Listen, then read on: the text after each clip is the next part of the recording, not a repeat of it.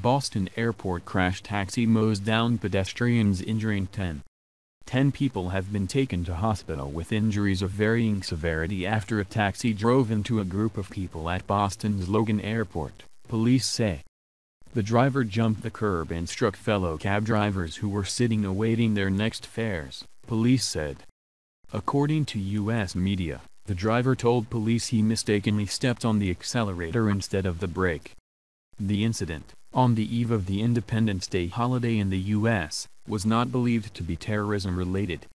Major Frank McGinn of Massachusetts State Police said one of the victims remains in serious condition, 3 had significant injuries and 6 others suffered less serious injuries. All the victims appeared to be cab drivers, he added. The driver, who is reported to be a 56-year-old man from Cambridge, Massachusetts, stayed at the scene to cooperate with police. Major McGinn told reporters the crash appeared to be just a tragic accident.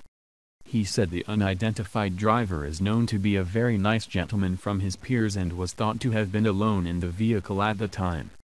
Police have seized the cab and the cause of the crash remains under investigation, state police said in a statement.